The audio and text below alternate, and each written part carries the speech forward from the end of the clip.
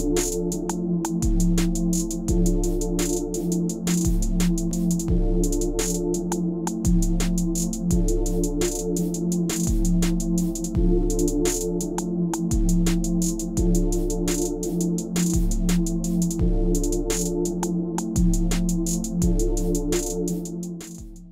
evening, everybody. Welcome to our September Sips in Science lecture.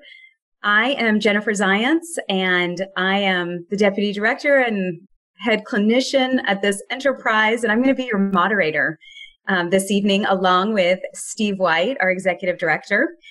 So tonight, we're so happy to have Dr. Dan Krawczyk.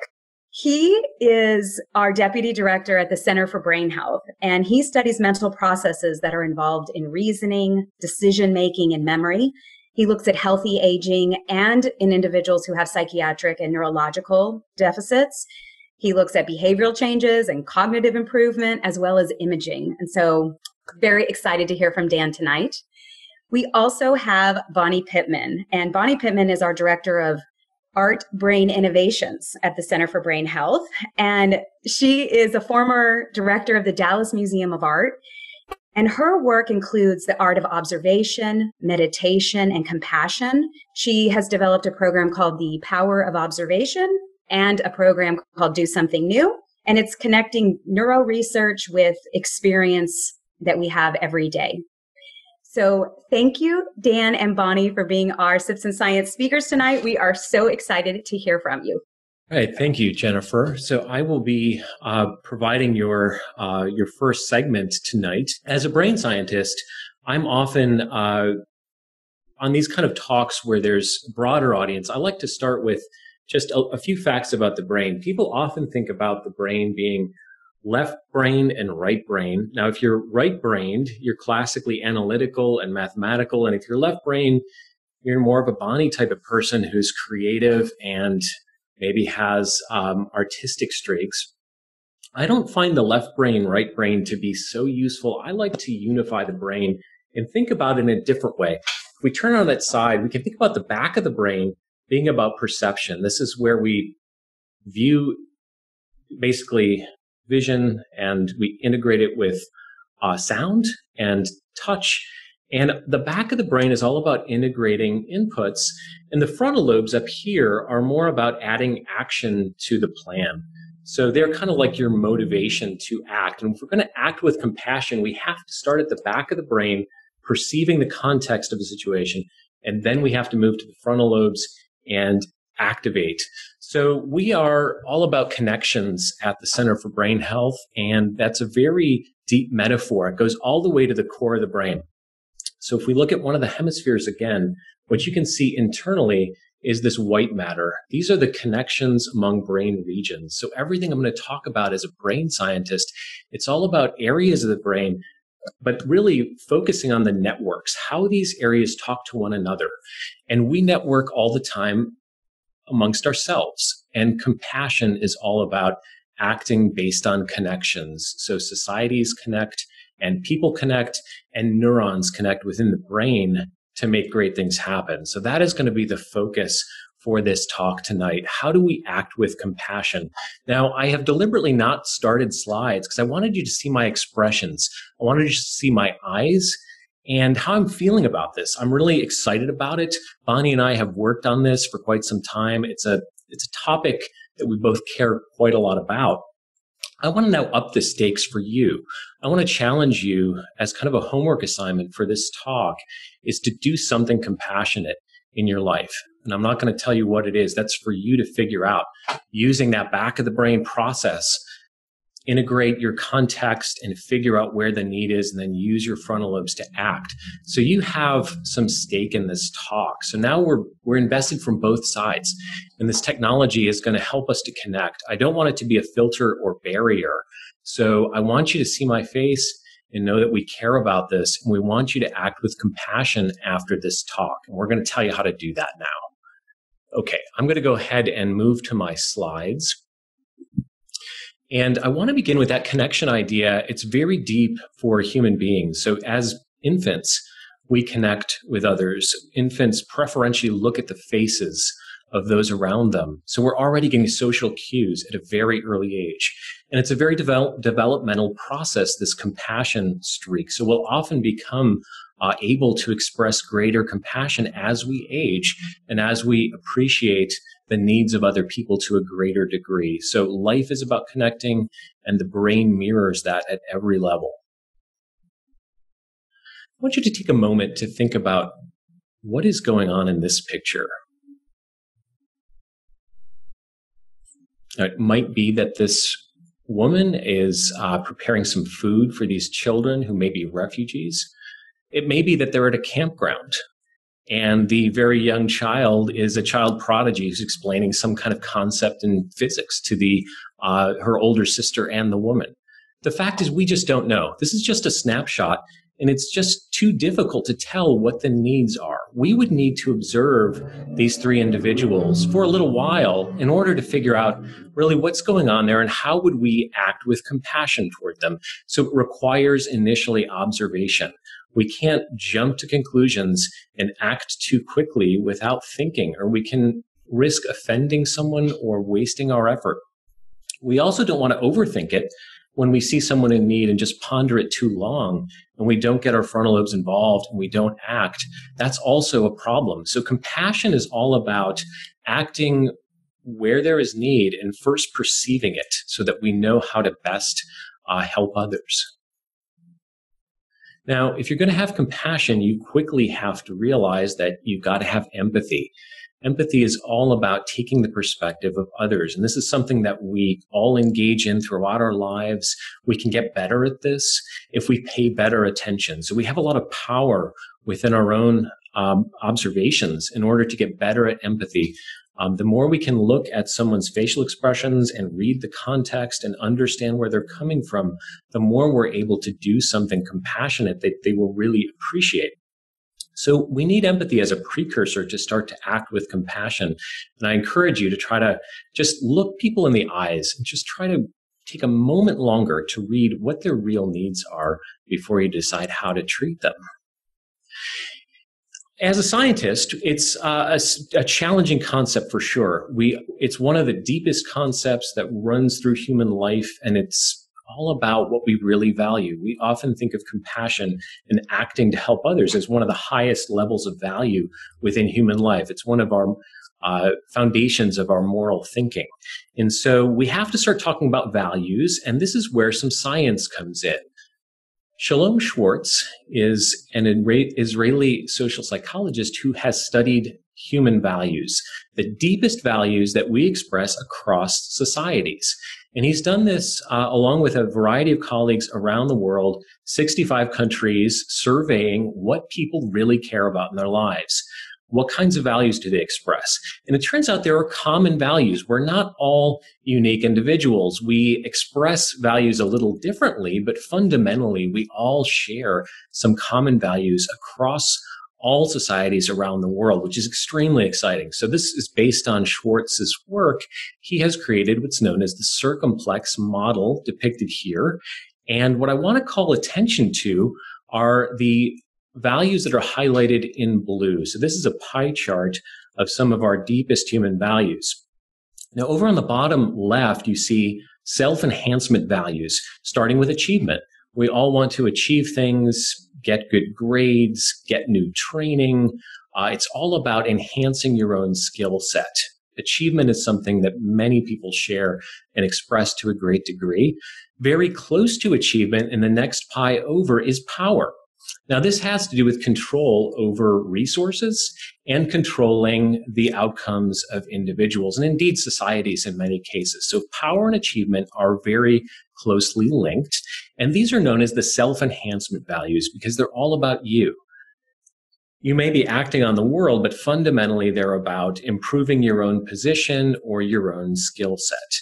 Now, if we jump across the pie chart to the upper right, we have universalism and benevolence, which are self-transcendence values. So in the language of Schwartz, benevolence is where we help people that are close to us. So if you're helping a family member or a very close friend, you're being benevolent. but you're acting toward the world. You're transcending yourself. You're benefiting others. Now, universalism is often thought of as the high point of moral achievement. This is doing the most good for the most people who are in the greatest need. So this is that one unique pie chart, which kind of opposes power. Universalism is about doing the most possible good, having really the most compassion. And these are indeed challenges to grapple with and to be able to balance these in some way. Okay, based on Schwartz's work, let's get into an experiment that we ran with the idea of empathy and compassion in mind. So if you have empathy, you can take other people's perspectives. You can act with great benevolence toward those close to you. Now, I think it takes true compassion to hit that universalism mark, and we'll talk a little more about what that looks like, because that's very impersonal. You have to try to act maybe around the world. It's a cause that doesn't have one face, but many faces. So it's not just empathy. You need to be able to extrapolate to a very large number of people, and that's a very high mark to achieve as a human being. So in my line of work, we do MRI scans with people. If you've had an MRI, you essentially go back into this tube. And what you can do with MRI is image the brain. So depicted there in the right is a slice through the brain with a heat map of areas that are particularly active when people answer questions within the scanner. So we can project questions and have people give ratings to those sort of human values type questions that Shalom Schwartz had worked on. And so that's exactly what we did. We took that circumplex model with those self-transcendent values opposing those self-enhancement values, and we ran an experiment. And colleagues of mine, Adam Teed, Jelena Rakic, and Daniel Mark at the Center for Brain Health worked on this with me. So imagine you're lying within the scanner. We're scanning your brain as you answer these kind of questions. So we included achievement questions, and these were as follows: attend a one-day workshop focusing on improving resume writing and job interview skills. That will certainly help you. It may eventually give you some ability to help others, but it's fundamentally about your own achievement. And what we'd have people do is rate whether they thought that was worthwhile on a numerical scale and whether they'd be willing to participate. So notice those are two different questions. If you think it's worthwhile, that's all well and good. But to actually participate is getting your frontal lobes involved, taking action, getting really invested in it. So we wanted to differentiate between just things you think are worthwhile and those things that you really care about enough to participate in them. We also asked people those interesting sorts of self-transcendent value questions about compassion and benevolence. The universalist type activity is help an organization that builds homes for low-income families in need of safe housing. Notice these aren't your family members. This is sort of acting with the greater good in mind for society. And again, we asked people, do you think that's worthwhile? And separately, would you participate in it? So this is really where the rubber meets the road for compassion. Are you willing to pick up that hammer and start moving those boards in order to do this? You really have to be invested and care about that activity. All right, so I'm going to talk a little about the brain. And when we talk about the circumplex model with those different pie charts of the different values, you can imagine that these would be separable. And we had originally thought that maybe there were separate brain regions within the cortex that expressed things like universalism and power and achievement and benevolence.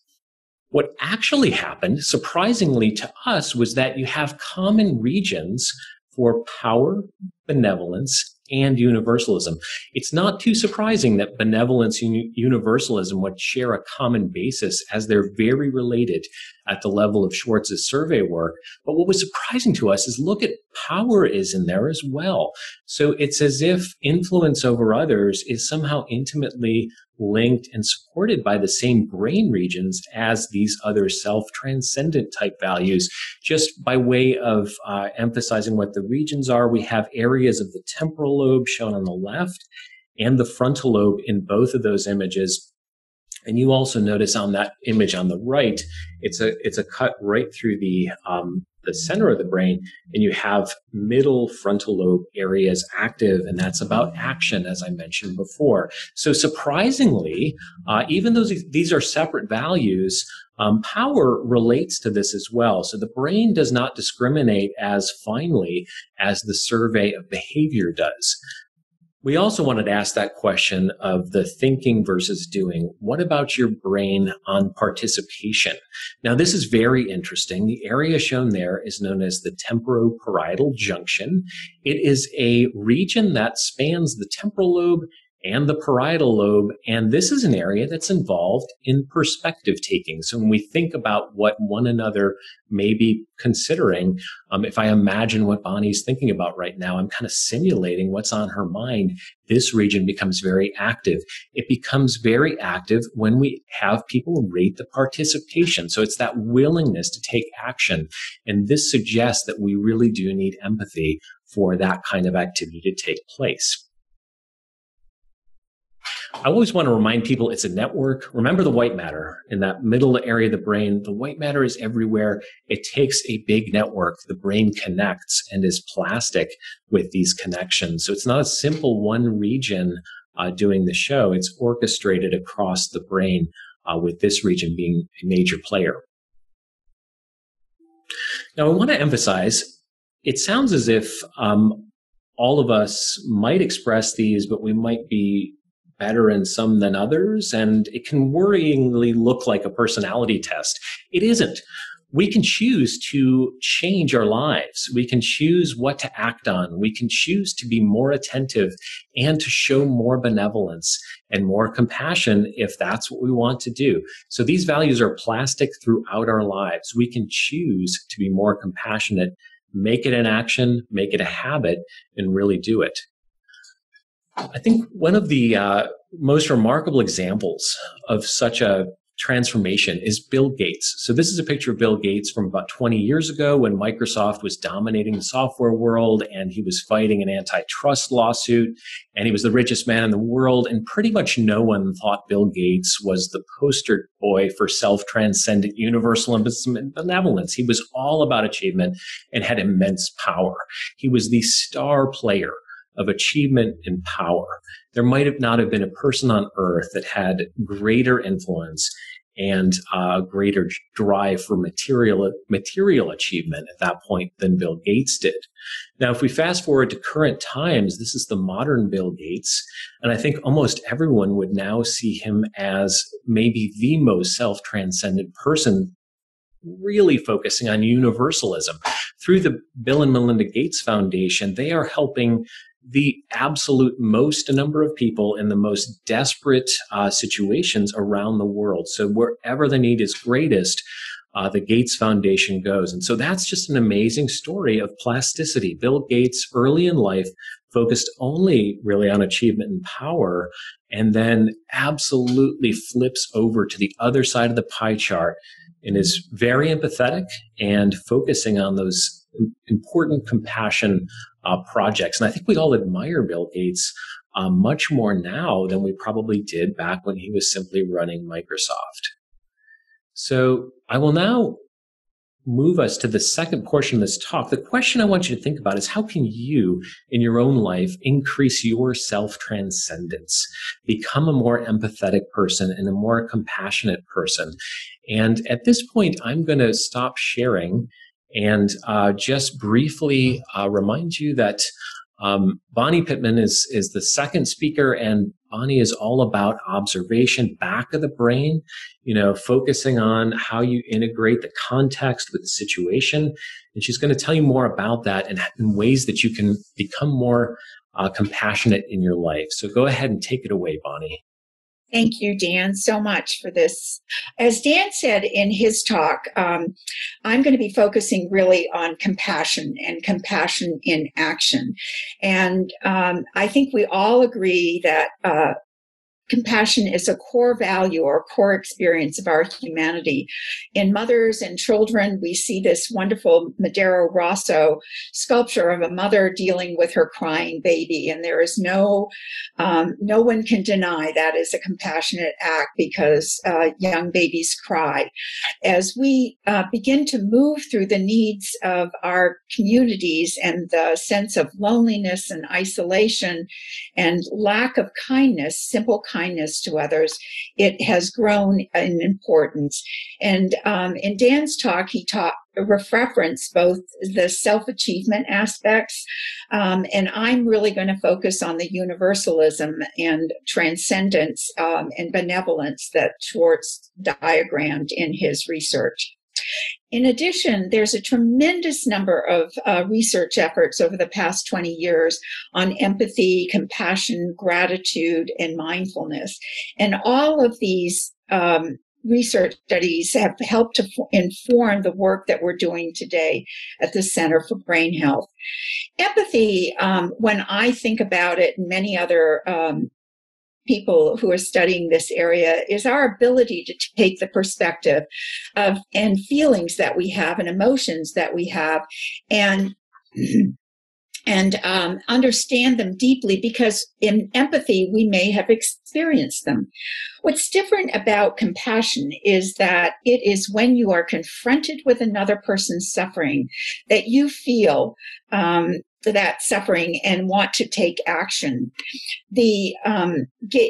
As Lori Chandler said, empathy is the gateway to compassion, and compassion is empathy in action. So for a lot of what I've been talking about, it is that, and Dan has referenced, it is that experience of actually doing something, taking the action. And what happens when you do that is that the bonding hormones in the oxytocin is released in your brain. And when that happens, when you're taking action, it is a very powerful experience, and you want to do more of it. What is compassion? My teacher in this area has been Sharon Salzberg, and she has this wonderful quote, which I'll let you read. It is that relief of suffering that we are motivated to do. Compassion is ultimately a realization that all of life is a continuum, and when we are experiencing it, it is a benefit to us, and being fully present is a key to relieving suffering, to really acknowledge that. Compassion comes from a deep understanding of the interconnectedness of all living things. And there are many benefits to compassion, which I will cover. But as Sharon says, and as we see in this amazing painting that is at the Dallas Museum by Robert Rauschenberg, that painting it really is intended to exemplify or mirror the activities that were going on in the 1960s, and many of them are going on today. The exploration of space, the need to be reaching out and to have a curious mind, the experiences with our government. In Sharon's work, she makes a great case that by reducing suffering, we are enlarging our personal perspective and identity, and very importantly, our happiness quotient. The more that we can be happy, the more that this can make a difference in the lives of others. And we will begin to see that more and more. What are the elements of compassion? That is, many people think of Buddhism as a main, because being compassionate is the main tenet of this practice, of this philosophy.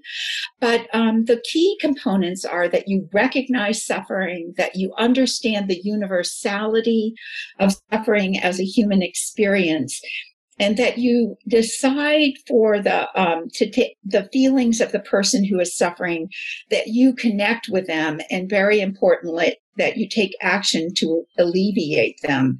And this becomes a powerful way in which we are moving forward. And the training of compassion in our own mind and experience really enhances the neuroplasticity, suggesting that training in compassion can serve us in many, many different ways. This next slide gives you a huge list, and I'm not going to go over all of it, but of what compassion can do to improve your brain.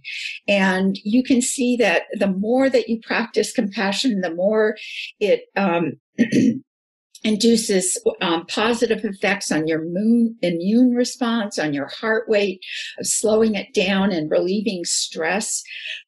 These are powerful aspects in our lives. It also promotes, as you work on self-compassion, which I'm going to cover, your positive self-esteem. And then when you begin to practice compassion with other people, the interactions and relationships with those people have a tremendous impact. And then our growing sense of caring for our community is enhanced. It also builds our resilience. Compassion does, acts of compassion, and reduces the suffering of others, which is a powerful thing in our lives. As we move forward, I'm going to give you some brief examples, just trying to get my slide to move here, of compassion for yourself, compassion for others, and compassion for all living things. And I can tell you that being self-compassionate was the hardest thing that I had to learn to do. And that comes from the fact that it's hard for us to put that negative talk away and to perceive ourselves as a powerful person that can do things for other people. And when I think of compassionate people, I think of Mr. Rogers, of Sister Teresa, of Martin Luther King, and in the wonderful world of art, Thomas Sully did a very beautiful image of Cinderella, who, despite all the negative actions of her stepmother and the sisters, her stepsisters, continued to be a very positive person and to help them in a positive and willing way. Self-compassion is genuinely hard to achieve, but it can be achieved, and it comes from, when you are self-compassionate, it really comes from your heart. One of our colleagues down in UT Austin, Kristen Neff, has done great studies and a lot of research on the powers of self-compassion and the ways to improve it. Simple steps that you can take to be self-compassionate are in the simple action. Be kind, listen to your body, rest, take pauses, take a breath when stress is very much a part of your life.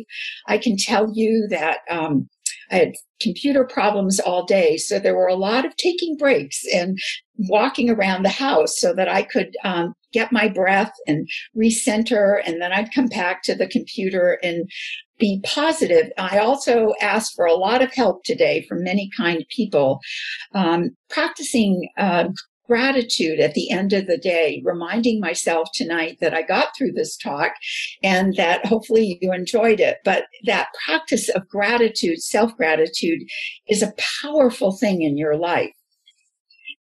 So you can do these simple actions and you can study the art of self-compassion. What is compassion for others? This is one of my favorite things. One day I took a picture of the many people that I interacted with that were part of my life, my doctors, the bellman, my kitties, the computer, a friend of mine who came over. Those are being compassionate for others, and their compassion for you can make a big difference. Empathy, unfortunately, is on the decline all around us. And people, according to many studies, one of which is at the University of Michigan, they emphasize that empathy for others has declined 40% in college students. And we can see the impact of this in many different ways.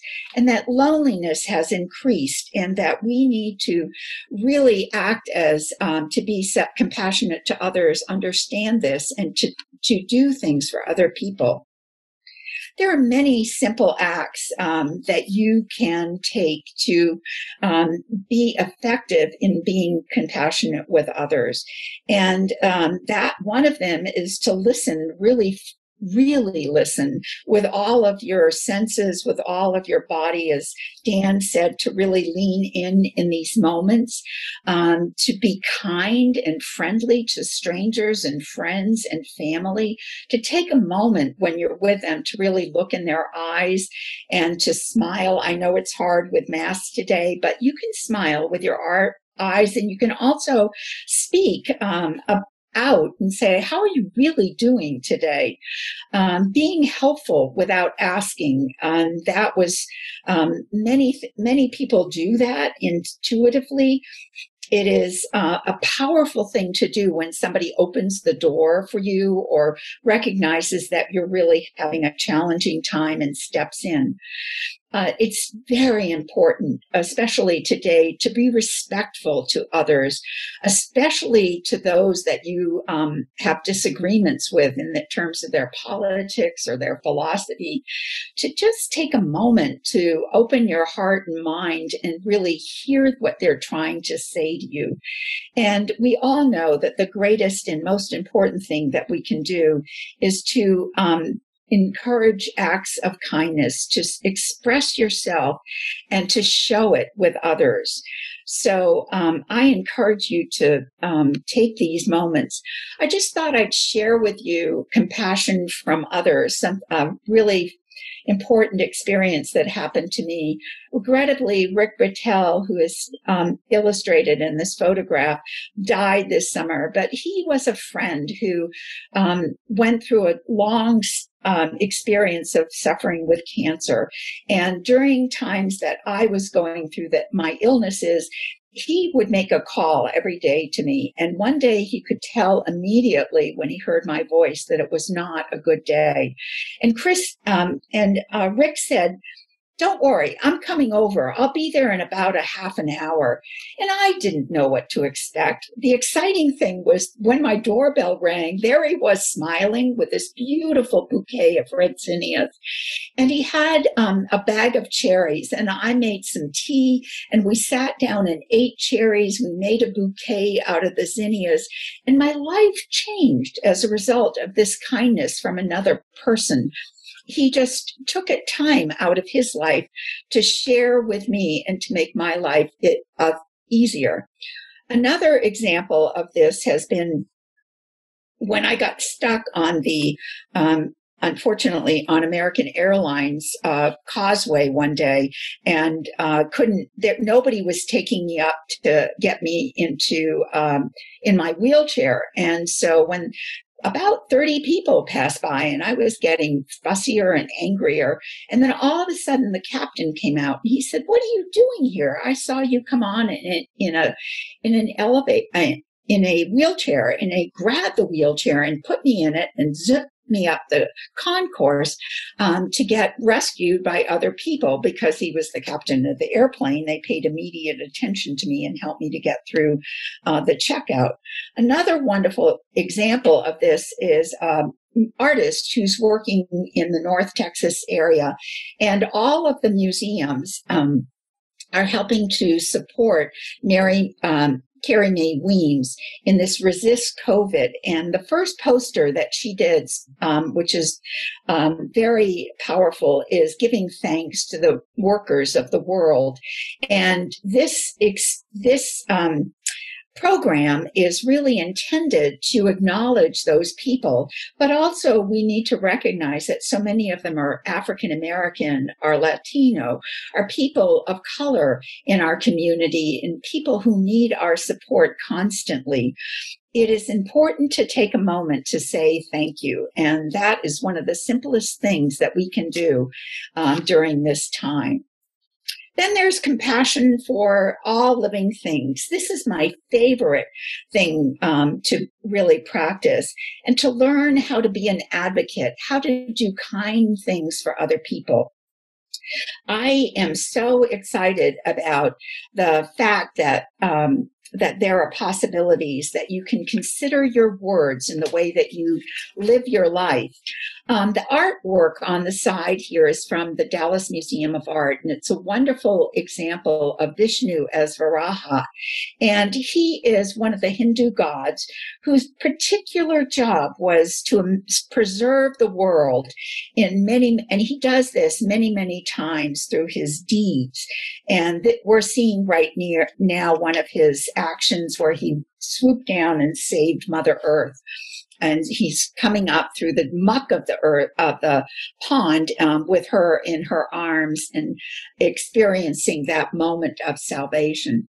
Compassion helps all of us to see the beauty in humanity. And during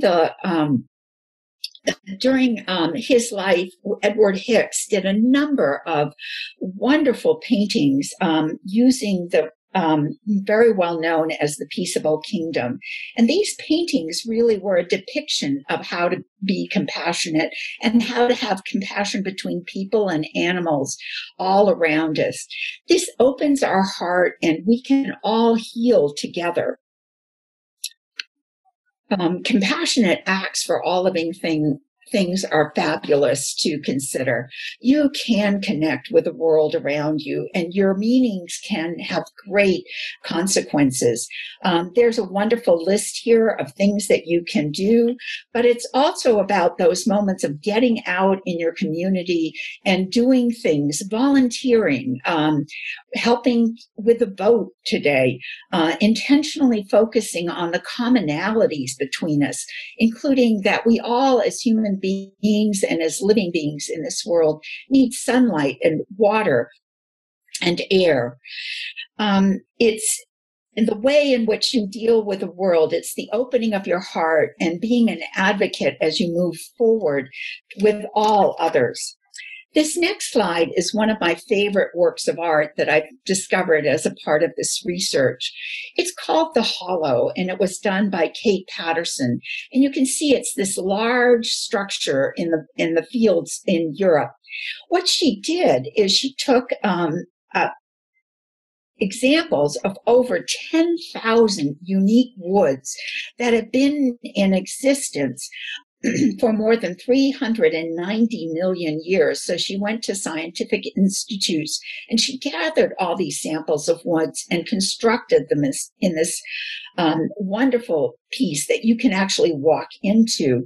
These oldest trees of the world, many of them are not in existence anymore. But what she's trying to do is remind us to take care of the earth around us and to remember to care for the trees and the canopies of the trees, and to see the light of the world filtering down, and that children have found this work to be immensely creative, and they walk in there. And of course, there's an internet piece that you can go to if you are interested. Just Google Hollow, and you can see this extraordinary work of art come to life. But its very essence is this notion of caring for others and the world around us.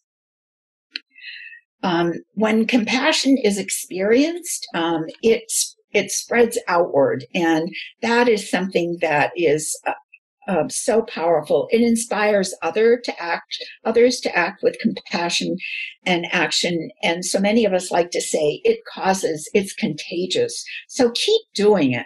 The painting that I selected from this is wonderful Mignard's painting at the Dallas Museum of Art, where you can see the shepherd coming in, carrying Romulus and Remus, the two orphans he found living in the woods with a wolf. And it is a moment in which, he was trying to get his wife to help with that. I'm seeing if I can move the slide backwards there. And you can see her outstretched arms as she's greeting and encouraging her husband to share the children with her. The benefits of compassion are tremendous, and I'm not going to read this whole slide to you, but what it does to you personally and what it does into your life, as Dan pointed out, that sense of fulfillment and improvement in actions and promoting peace and reconciliation are very powerful. It's something you can do, as Dan pointed out. You can do easily every day. I always like to remind myself, and this is a quote that's attributed to the Dalai Lama, but also to many other things, that everyone you meet is fighting a battle that you know nothing about. You can be kind always, and that will make a difference in their life. Reach out and try to help them.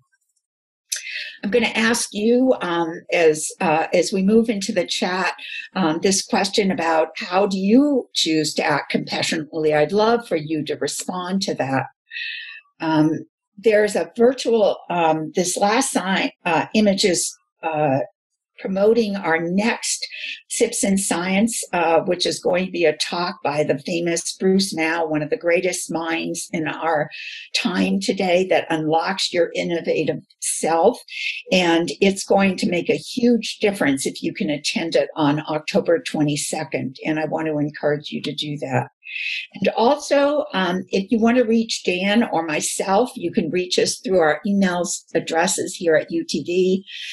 You can follow Dan on Twitter, or you can follow me on Instagram, where I post every day something new that I've experienced in my life.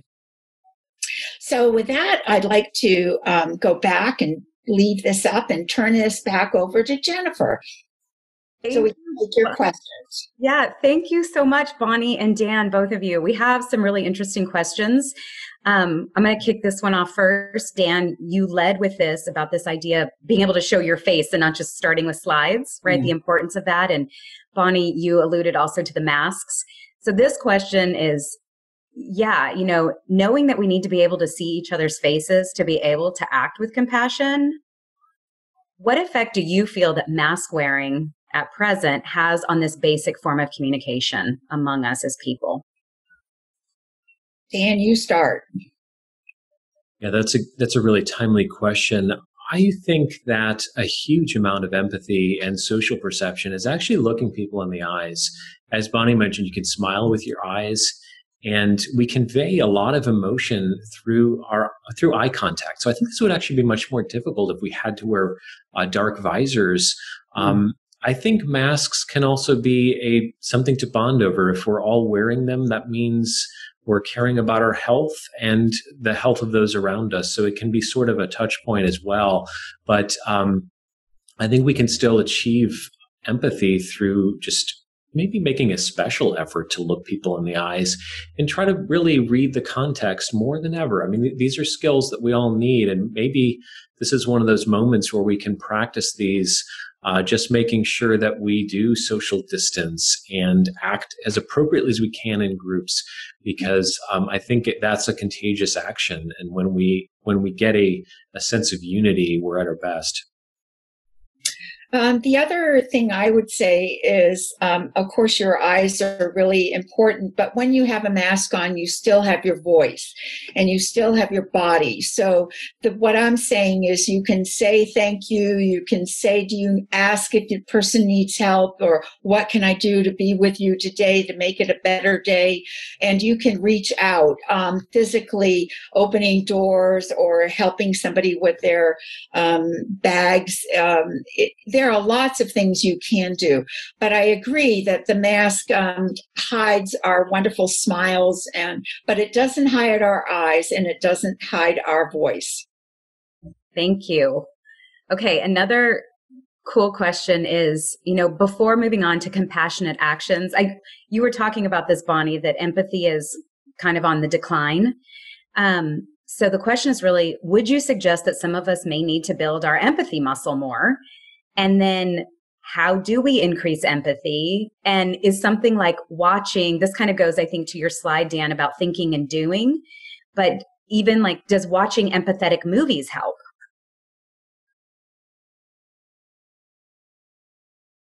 Dan, I can make a few comments there. I think the empathy muscle analogy is interesting. I think of remember the brain is broadly connected to the nervous system, right? It's connecting to all those muscles. So I think the muscle to brain kind of metaphor is actually really appropriate.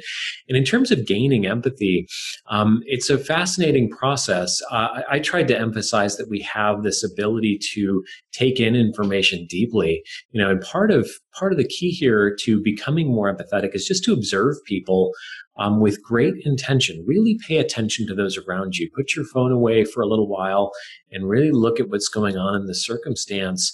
And also, of course, talk to someone and get their actual feedback. And I really want to emphasize this idea of thinking versus acting. And we don't want to think, to the exclusion of acting, to where we've overthought the problem and we don't act appropriately. We miss our window. We also don't want to act without thinking. We don't want to rush in too quickly before we really understand what someone's needs are.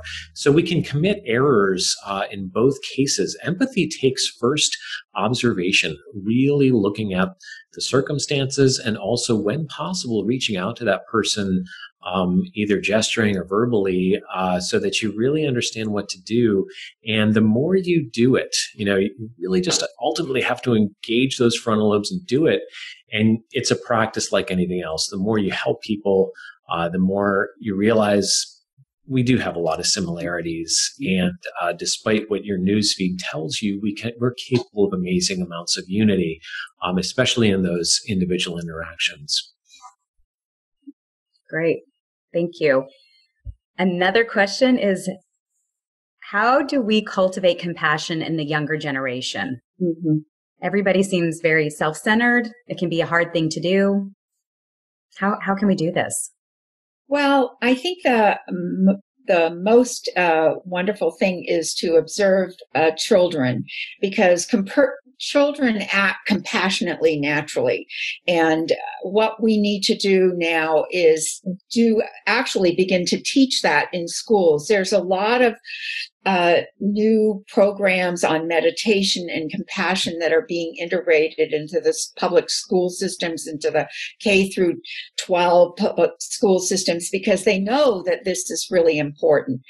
As we look at college students, it is a time when I've been teaching at the university and I teach a course on observation.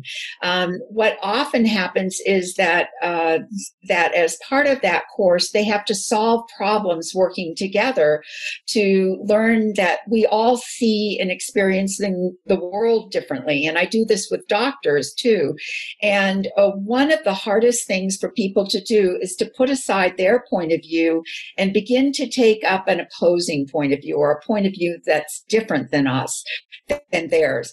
And the doctors, I don't mean to say that these are often doctors and medical students, find this challenging because they're trained to find solutions to problems.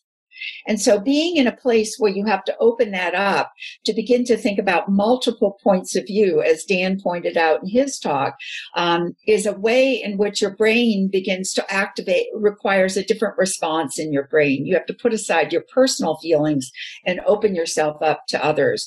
So that is something that I think we have to do more of as we work with young people throughout their lifetime.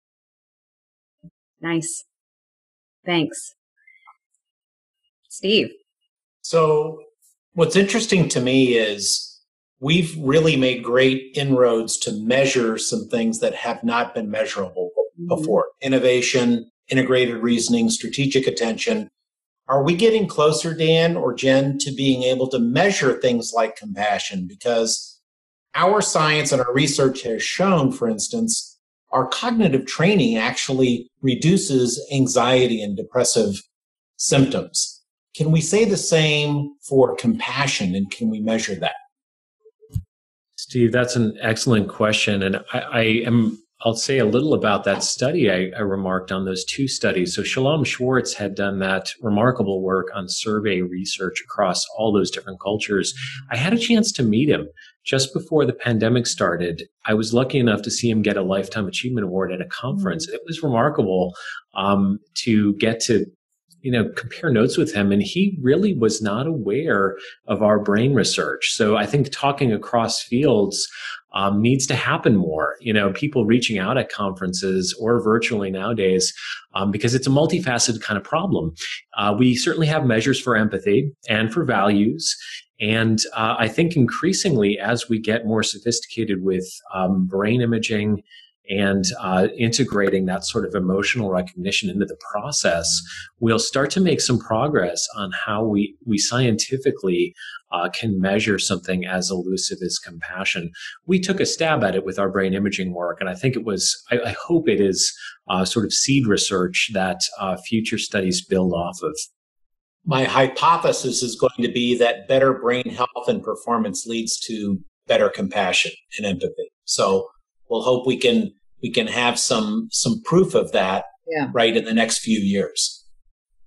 Well, and it's kind of a nice segue to another question was, you were showing how compassion helps our well-being and it makes us feel better.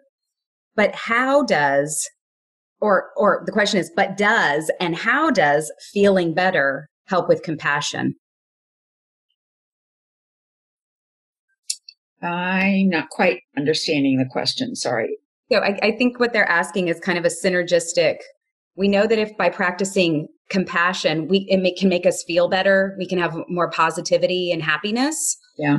So how does being happier make us better with compassion?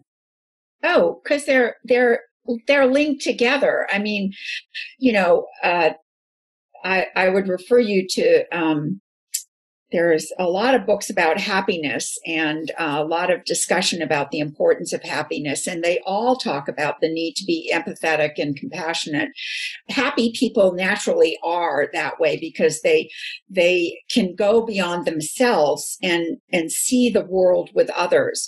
And they are enriched by those experiences. So there's a tremendous integration in the research and in the writing that Rick Hansen does a wonderful job of talking about this. And he's also written a new book on the neuroscience of happiness. So it's, if the question that's being asked is, can I do it? Yes.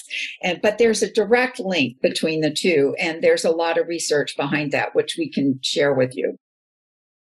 Thank you. This is a question, Dan, you mentioned perspective taking earlier. So how do you practice perspective taking at a tactical level? Especially right now, things are so divisive, politically and disease-wise and masks and not masks, there's lots of divisiveness going on. How do you tactically practice perspective taking? Well, that's another challenge of our current times. I think the simple answer is to, get out and watch others and sort of reach out if you can. If it's within your sphere of influence, maybe you can help.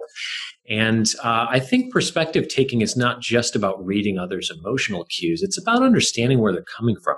So what I try to do in my own life is just find common ground with someone.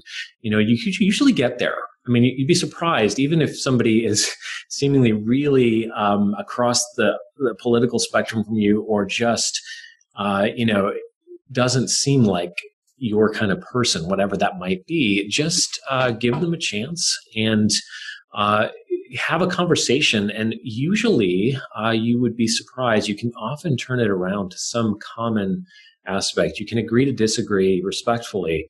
And I think that's an act of compassion as well. So just trying to figure out what can I do for this person? how can I relate to them? And that's kind of a thought exercise that we can engage in. So you can also review this with loved ones. So I know there's a Q&A about who was one of your teachers of compassion. I have to give my wife tremendous credit. My wife, Linda, has taught me immense amounts about the human mind, because she often would point out her own perspective that I just was missing a lot of the time. So you can fill in those gaps as a community, I think, as well. Well, and also in your relationships, as you're talking about, Dan, it's a natural thing to, the hardest part about really listening mindfully or with compassion is that you don't complete the other person's sentence, that you actually open your heart and mind and hear what they're saying really and are responsive to it without taking, starting the tape in your head, no, you're wrong, and here are all the reasons that you're wrong, or, I don't agree with you. And I think now, regrettably, because our society is so fractured, many people are pouring out questions. How do I respond compassionately in a world that doesn't receive it well? And the answer is you do it. You just go ahead and do it. You do it for yourself, and you do it for those who can receive it. But we're not going to change some of the political figures in our lifetime, but we don't have to act like them. We don't have to take up the bullying. We don't have to take up the diminution of other people. You have a personal responsibility to be yourself and to be compassionate for others by your own actions. And that is the greatest step that you can take if you're wondering, what do I do in this time? Well, you don't respond to them. You continue to act the way that you find powerfully that for yourself, that represents who you are and your core values. I may have gotten myself in trouble there, but... Well, you know what? We still have several questions, but it's almost 8 o'clock. And so out of respect for time, for any of you that would like to get off, please, thank you so much for being here. Dan and Bonnie, if you're still willing to have a few questions, would you mind? No, I'm happy to. Okay. Yeah, I'm happy to stick around. Thank you. Okay, so one question is, what do you think is the best way for students to stay positive in pressing times like this when they're missing out on so many major life experiences, like especially college students, or missing out on graduation, campus life? I will take this right away. I'm teaching an online course right now, and I will tell all of my students and students across the globe, please turn on your cameras and show up to virtual office hours. I'm so happy to see those students. And so many of them just either show up and don't put their camera on, so I can't read their facial expressions, or they kind of text and won't talk to me. So let's indulge in sort of what technology affords us over Zoom and WebEx and Teams, and turn your cameras on. It's like sitting in the front row in a live class. I think the most engaging, enriched experience for a student is sit in the front row, ask questions, show your professor what your reaction is to that information. That's so helpful, and you get so much more out of it. So that is one way. Just make an extra effort to try to get on your professor's radar or your teacher's radar. I think this goes for high school students also. I know it's self-conscious sometimes to be on camera, but we're all in it together once again. So I would encourage you to, show us your reactions and get engaged. Thank you. To what extent can compassion and mindfulness replace drugs that are prescribed for depression and anxiety, mood disorders? Well, there's lots of research about the power of compassion to deal with pain and suffering and psychological traumas. The work of John Kabat-Zinn at the University of Massachusetts is probably he's written a whole program called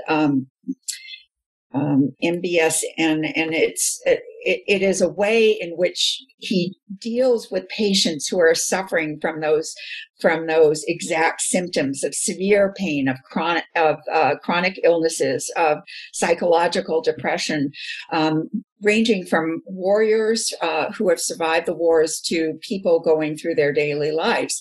And mindfulness-based meditation is one of the ways in which to do that. They have done lots of studies about how this can help with the reduction of drug intake. And it has a lot to do with, as Dan and I have both pointed out, with the retraining your brain and retraining the way in which you respond to stress, retraining the way in which you respond to pain. It doesn't mean these things don't exist or you don't experience them, but it's the way you personally respond. And this is where where the practice of compassion for yourself is so important, because you can, in fact, do that.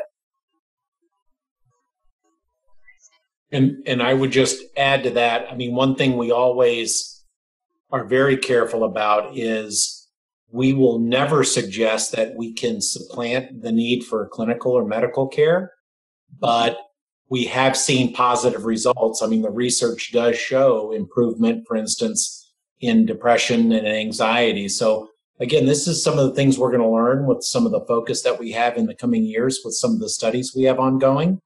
But we would never encourage someone to not follow their clinician's advice. But boy, if they're hitting a wall, get some other cognitive training, because we have seen that give people an additional set of strategies to work their way out of really being locked up in other ways. So Dan, I don't know if you want to put a fine point on that, but. Oh, I agree. Yeah, there are multiple tools in the kit. Medications are certainly important for certain conditions, and we would encourage people to use those. But I think there are other tools in the kit as well. It's not enough to take a pill. You really need to express, yourself in other ways, and I think those can be complementary. Great. I think maybe just one last question. This was, we kind of alluded to it with Dan. You were talking about office hours, right? And turning on your camera. So just the virtual kind of connection of college students. But I think this is sort of a timely question. It really comes about working from home, right? And I know Steve hates this idea that this is our new normal. This is not our new normal. We're going to figure out how we're going to forge forward health and safety. But with so many people working remotely, let's just say, even I find myself working in the office and I'm still remote from my colleagues who might be there because we still have to have some physical distance, but it can be really hard to connect with others. So do you have any advice, a little bit different than what you gave before, Dan, about how to ensure that we continue to have compassion when we are having to interact more virtually versus in person? Yeah, I actually feel like this is probably better covered by Bonnie in so many ways, because the compassion for oneself is really important. She mentioned taking breaks, get kind of working on your own peace of mind. It can be very exhausting to be doing technologically mediated meetings all day, and you just feel really drained and fatigued from it all. So you're not in a good position to express a lot of compassion when you're in that state of mind. So taking breaks, thinking to yourself, engaging some activity that kind of, whatever it is for you, that sort of gets your introspection going. And it doesn't even have to be like conscious meditation, but just taking a walk or working in the yard or whatever it might be. I started doing sculpting with clay after years over this, and I'll take a break and just focus on that activity, and it just builds my own mental health a little bit. It's like I have a little bit more reserve, so I can be better in the meetings. So don't schedule yourself in wall-to-wall Zooms where you have to jump off because you've got another one starting, try to give yourself little breaks in there.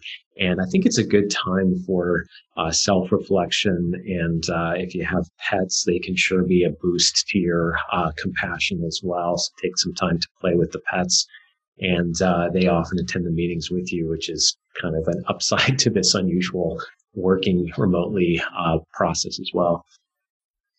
Bonnie, what else do you have to add? Because I know Dan gave a great list of self-compassionate activities, but some other ideas would be, if you're in the office setting, you can still use Post-it notes and write out, thinking about you, how are you doing, so that you put them on another person's door or on their desk, so that they see the presence of you in a handwritten note, something we treasure these days when we actually get.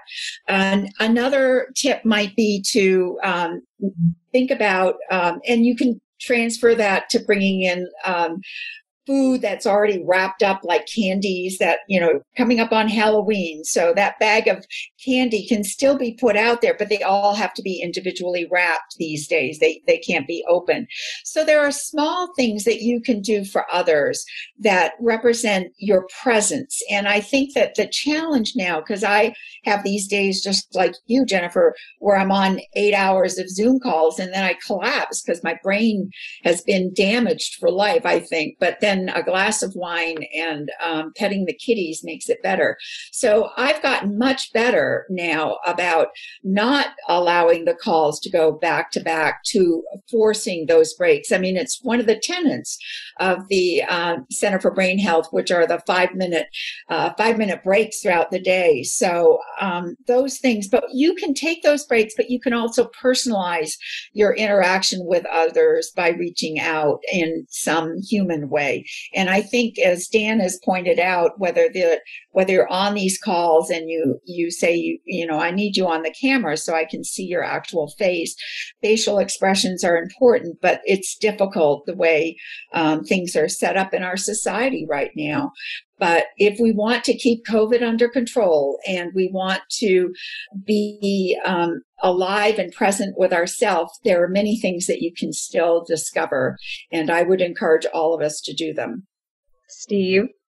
And as we wrap up, I see a lot of questions that we haven't been able to answer. So I've encouraged people to please reach out to Jen, to you, to me, to Dan, to Bonnie separately with any questions that haven't been answered. We'll try to come up with some group answers to the unanswered questions. Mm-hmm. But I would say this, one of the things we've learned in the past 6 months is how important it is to have, and I'm going to call it a brain healthy workplace. I don't care if that's in the classroom, if it's in a small work environment or large one in the military. It's one of our missions now. It's actually our primary focus at the Brain Performance Institute. So we're going to be working to address many of the questions that are still pending out there from this talk. And the science and power of happiness and kindness and compassion is all part of that, without losing our perspective that we have jobs to do. So we're trying to make it real, right? Because there will be stress. There will be times where you have to pull an all-nighter. But we'd rather make that the exception rather than the rule, and to change the mindset of corporate America that says you can actually, and we say it all the time, you can do less with or more with less, right? You can really, with focused energy, you can save that best part of yourself for when you're home from work with your partner and with your family. So that's where we're headed. That's again, one of our North Stars of what we're trying to achieve. So thank you for all the questions and all the participation. And Bonnie and Dan, as usual, what a great 1-2 punch. I mean, you guys are awesome. And thank you, everybody, for being here. Oh, yes. Thank you. It's always a pleasure, and appreciate the thoughtful comments, because we're all in this together, and go find your compassion and exercise it in your life. Thank you, guys. And we will see everybody back here in October for the next Sips in Science. And again, as Steve said, please do not hesitate to reach out to any one of us individually or as a group to address any of the unanswered questions. My apologies that we couldn't get to everybody. There was lots of great questions. So thank you all, and we will see you soon. Good night. Good night. Thank you.